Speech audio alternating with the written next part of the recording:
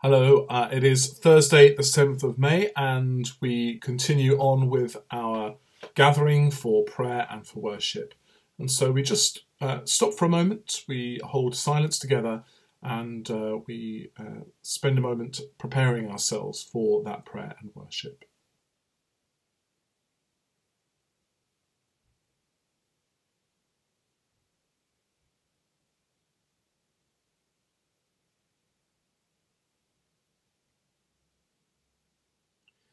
The Lord Almighty grant us a quiet night and a perfect end.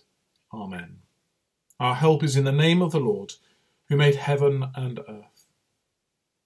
Bring to mind those sins and burdens we wish to leave in God's hands.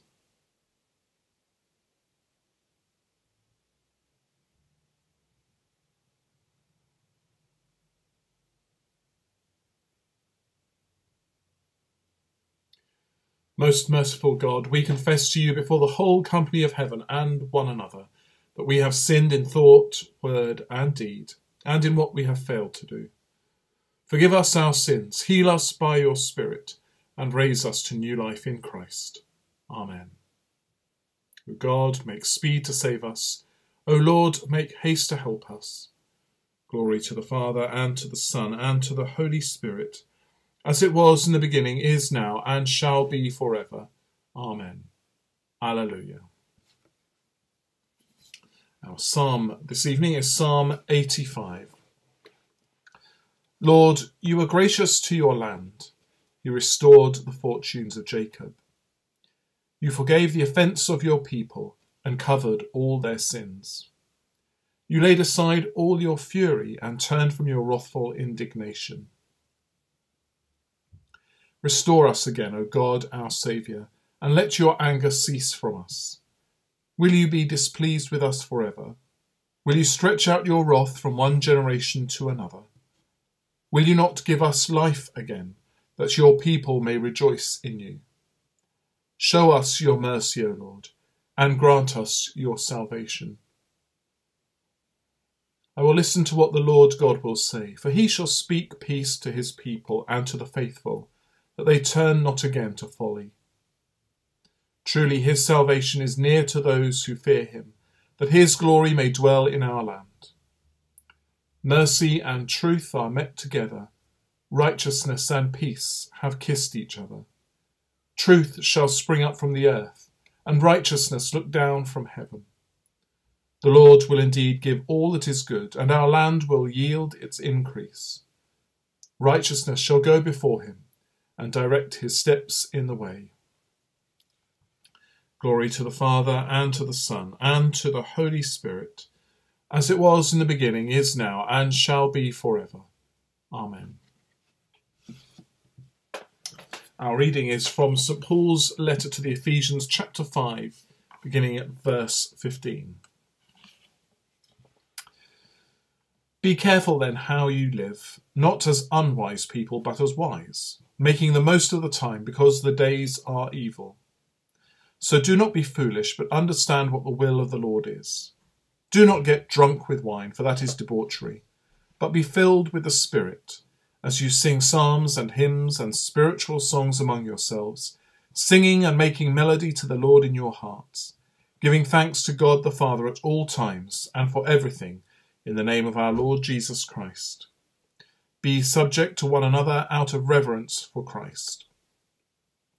Wives, be subject to your husbands as you are to the Lord. For the husband is the head of the wife, just as Christ is the head of the church, the body of which he is the Saviour. Just as the church is subject to Christ, so also wives ought to be in everything to their husbands.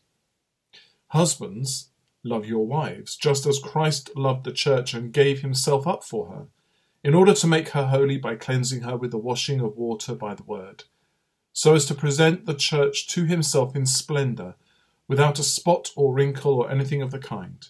Yes, so that she may be holy and without blemish. In the same way, husbands should love their wives as they do their own bodies. He who loves his wife loves himself. For no one ever hates his own body, but he nourishes and tenderly cares for it, just as Christ does for the church, because we are members of his body. For this reason a man will leave his father and mother and be joined to his wife, and the two will become one flesh. This is a great mystery, and I am applying it to Christ and the church. Each of you, however, should love his wife as himself, and a wife should respect her husband. Our response to that scripture is the Canticle Nunc Dimittis. Alleluia. The Lord is risen. Alleluia. As he promised to you. Alleluia. Alleluia. Now, Lord, you let your servant go in peace. Your word has been fulfilled. My own eyes have seen the salvation which you have prepared in the sight of every people, a light to reveal you to the nations, and the glory of your people Israel. Glory to the Father, and to the Son, and to the Holy Spirit, as it was in the beginning, is now, and shall be forever. Amen. Alleluia. The Lord is risen. Alleluia. As he promised to you. Alleluia. Alleluia. Come now to our saying from the Desert Fathers and a short reflection on it. One of the monks, called Serapion, sold his book of the Gospels and gave the money to those who were hungry, saying, I have sold the book which told me to sell all that I had and give to the poor. Serapion has received there, through God's grace, wisdom and salvation. He receives the gospel. He receives the good news that he is beloved, and that God knows him to the height and width and depth of his being, and that God chooses him. He reads the scripture which contains the living words that tell him all of this, and that communicate the teaching of Christ and his apostles. And he so takes them at their word that he sells the book that tells him to do this, in order to be able to do these things. Serapion, in other words, has been caught up in the self-emptying love of God. That which he has received is not his to cling onto, beautiful, valuable and good though it is. It is his to understand and then to lose for the benefit of the poor, for the benefit of those who have not yet heard. And again, this is the pattern of the gospel. It is the shape of Christ's life. Even the source of Serapion's religious understanding was to be sacrificed by that very religious understanding. What have you received from God, and what needs to be sold in order that you may give to the poor? A verse from John chapter 12. Very truly, Jesus said, I tell you, unless a kernel of wheat falls to the ground and dies, it remains only a single seed. But if it dies, it produces many seeds. We pause for a moment to pray. We continue to pray for Ruth in ICU in Northern Ireland. And I was also contacted yesterday to be told about a gentleman I know in Northern Ireland called James, whose father sadly just passed away. So we pray for James and his family in Northern Ireland and Scotland in their time of grief and bereavement. And of course, this is an even harder time than usual to experience those things. So we pray that they may know the love, the comfort and the support of the Lord at this time. And we bring to mind all those things that we know we need to pray for right now, and the things that are on our own personal hearts. We just join together in prayer in this moment.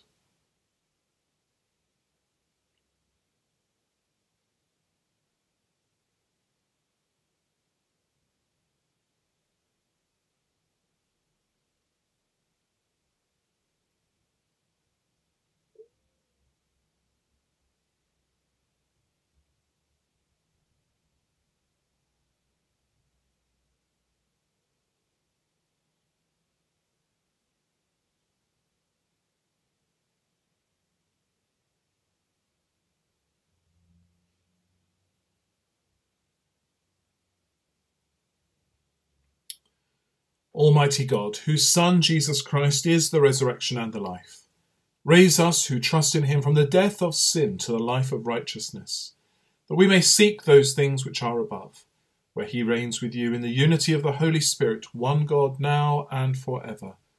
Amen. As our Saviour taught us, so we pray. Our Father, who art in heaven, hallowed be thy name. Thy kingdom come, thy will be done on earth as it is in heaven. Give us this day our daily bread, and forgive us our trespasses, as we forgive those who trespass against us. And lead us not into temptation, but deliver us from evil. For thine is the kingdom, the power and the glory, for ever and ever. Amen. In peace we will lie down and sleep, for you alone, Lord, make us to dwell in safety. Abide with us, Lord Jesus, for the night is at hand and the day is now past. As the night watch looks for the morning, so do we look for you, O Christ. And the blessed peace of God, which passes all understanding, keep your hearts and minds in the knowledge and love of God and of his Son, Jesus Christ our Lord.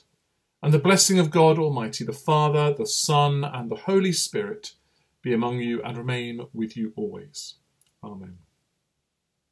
It's been good to pray with you. Tomorrow will be slightly different. Of course, it's the celebration of VE Day, so I'll be recording and putting up a short service commemorating all of that. So I look forward to joining with you for that. I hope you are safe and well, and look forward to joining with you again sometime soon. Thank you.